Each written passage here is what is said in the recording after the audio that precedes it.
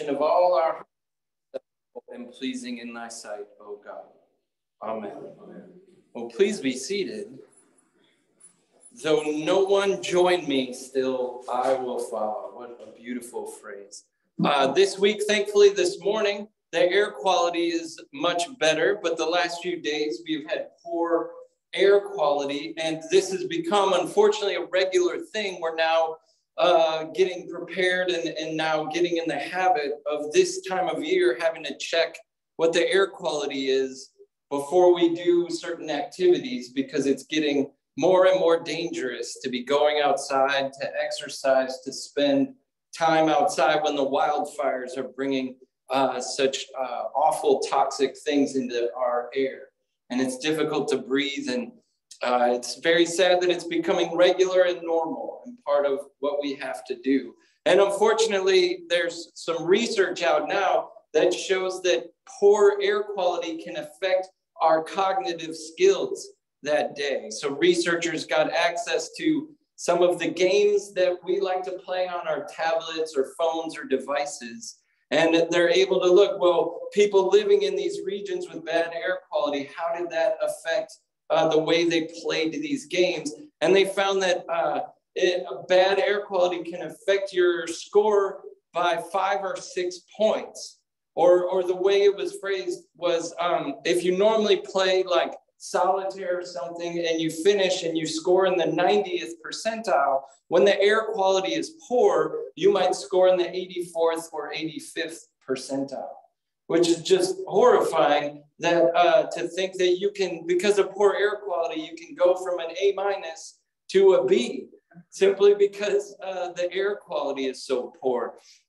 And so on these days when the air is really bad, maybe don't make epic life-changing decisions, right? Maybe don't decide to, to move or to quit your job or to do this or do that unless your cognitive capacity comes back when the air clears up. But when we think about making decisions, part of our life and who we are is a series of small decisions that kind of add up and make us who we are. These little decisions here, little decisions there, kind of forms us and makes us who we are and who we have become. And we see that on a small scale in our own lives. How do you spend each day? But you also see that on a very big scale, where consistent and repeated small and medium and even big decisions can have disastrous results. Moving here for me was amazing for so many reasons. I love living in the East Bay, but one of the biggest and best reasons is that I went from a place where my representative in Congress was Mark Meadows, the head of the Tea Party caucus, and now living here in Oakland, my representative is Barbara Lee, Congresswoman Barbara Lee, and I can't quantify the increase that I've experienced in my representative. And Congresswoman Barbara Lee is in the news these days because the war in Afghanistan, finally after 20 years, is supposedly coming to an end. And she was the only one who voted against it. And this 20 years, now there's lots of reflection. What happened over 20 years? Why did this take 20 years? What in the world went wrong? And I think my first thought is, well, what went wrong is we should have listened to Barbara Lee. And number two, we just made a lot of really bad, small, medium, and large choices that led to this outcome. And it's incredibly complicated. And I have sympathy with those making those decisions, and history can judge whether or not they were good decisions. And one thing that's horrifying about this is that America spent $2 trillion over 20 years. So to break that down, that's $100 billion a year for 20 years in Afghanistan and in this war. And another way to break it down is it's $274 million every day. $274 million every day for 20 years. So think about just looking back on the decisions that have been made that led to that astronomical amount of money being spent on a war that seems to have ended pretty poorly. And what if the federal government had given the East Bay region $1 billion a year, much less the $100 billion that it spent in Afghanistan? What if they said, here you go, East Bay region, here's $1 billion every year? Could we have combated homelessness? Could we have set up free or very affordable daycare for single parents? Could we have built and maintained facilities for people struggling with mental health issues so that they're not, sleeping under bridges and living homelessly? I mean, what could we have done with just $1 billion a year, much less $274 million a day for 20 years? And I think, there'll be a lot written on this. I think it's still a little fresh, but you'll see that there were small decisions and medium and big size decisions that went throughout the years that led to us getting to this point where it just seems incoherent. And again, I guess we should continually reinforce, we all should have listened to Congresswoman Barbara Lee. But how do we make decisions? How can we make better decisions for us? I talked to Ben and we chose that hymn, I have decided to follow Jesus, because the gospel reading for today is Jesus doing this hard teaching and everyone saying, this is too difficult. I don't want to follow this guy anymore. And they start leaving. And Jesus turns to the disciples and they say, where are we going to go? Who else has the words of eternal life?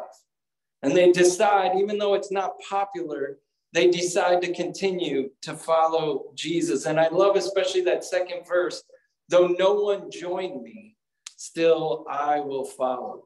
And how do we take that and make that decision each and every day? How do we make small, really good decisions that can equip us in the big picture so that we're making and becoming more faithful followers of Jesus? Well, we get a great answer in today's epistle.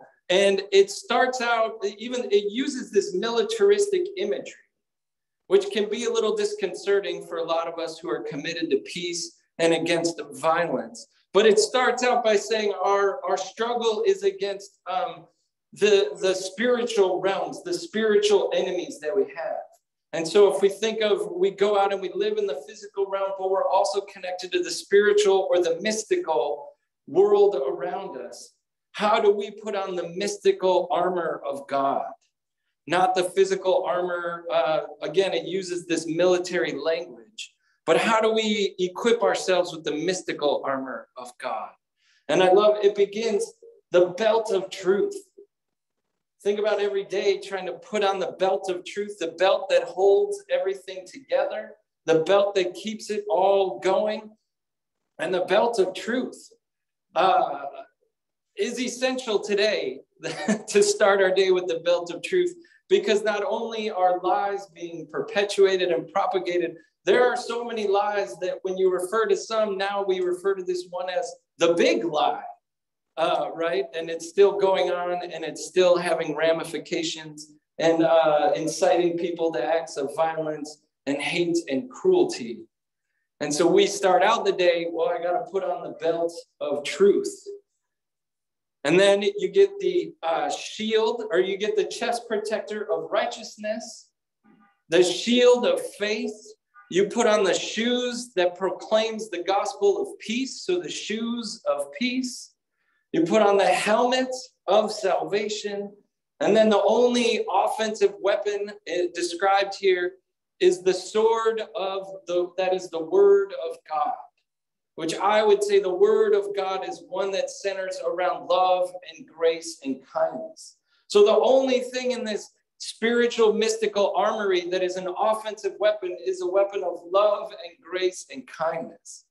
And so how do we, what little habits can we get in every morning to make sure that we are equipped to go out in the world and love the people around us, even though it's really hard? How can we do things to make these little decisions? All right, I got to put on the belt of truth. And then make these little decisions so that, when something happens and you want to think horrible thoughts about someone, or you want to think horrible thoughts about yourself, where you're like, those voices from maybe your childhood or a teacher or a parent or someone that's like, you're no good, you're not good enough, you don't have enough money, you don't have enough this, you don't have enough that. When those voices start coming, how do we say, well, I have the shield of faith, and that's going to protect me because I believe in Jesus, and I believe that God loves me no matter what. And we use that shield of faith to block those voices from coming at us and disrupting us. And we have the belt of truth that says none of that is true. I am loved by God. I am enough. And then we get the shoes of proclaiming the gospel of peace. We have the shoes of peace. And so when people want to be violent towards us in word or action, we can maybe just walk away or use our shoes of peace to take us somewhere that is more loving and gracious and kind. And then the helmet of salvation and the chest protector of righteousness. We have these things that just keep reinforcing that we go out, and as we battle the mystical forces that are out in the world, sometimes in our own head, we have made these small decisions to faithfully follow Jesus. And it's hard. And there are all kinds of things out in the world, both physical and spiritual, that are bringing us down. There are things that want to keep us from making good decisions and being faithful followers of Jesus, being gracious and kind and loving to all those around us. But as we see in the example of Afghanistan and America's war there, small, big, and medium-sized decisions can ultimately lead to really, really disastrous, wasted results. And so this day, how can you remind yourself that you have the armor of God and you can make good decisions? How can you decide to put on the belt of truth, the chest protector of righteousness, the shoes of peace, the shield of faith, the helmet of salvation, and then go out and use the sword to attack people with grace and kindness and love? Amen. Amen.